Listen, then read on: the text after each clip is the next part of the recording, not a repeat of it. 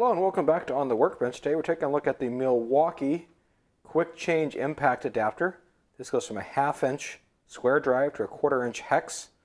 Part number 48034410.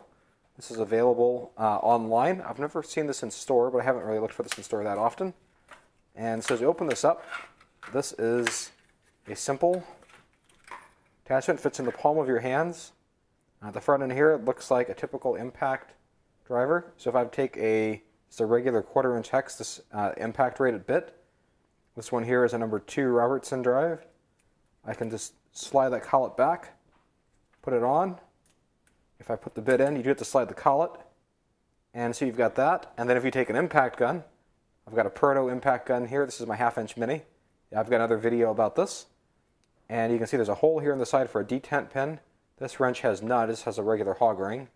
We can try to push this on farther like that. And there we go, now we've got a good solid hold. So make sure you get it all the way on. And then we can take a 1/4 inch impact bit.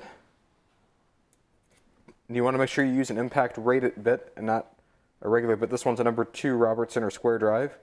And so now I took my 1/2 inch square drive and turned it into a 1/4 inch hex drive impact. So you can have all the power of your pneumatic tools, or an electric impact for that matter, tied up into a 1/4 inch bit, so you don't have to use the mess of using hammers and other manual impact tools, which you can still use. But just this little simple adapter here, it's about $15. It's a quick little accessory to add to your kit. So you can use your 1/4 inch bits that you already use with your regular impact driver and adapt those for other applications with an impact wrench, electric or pneumatic. Hope you found this useful and have a great day. Bye.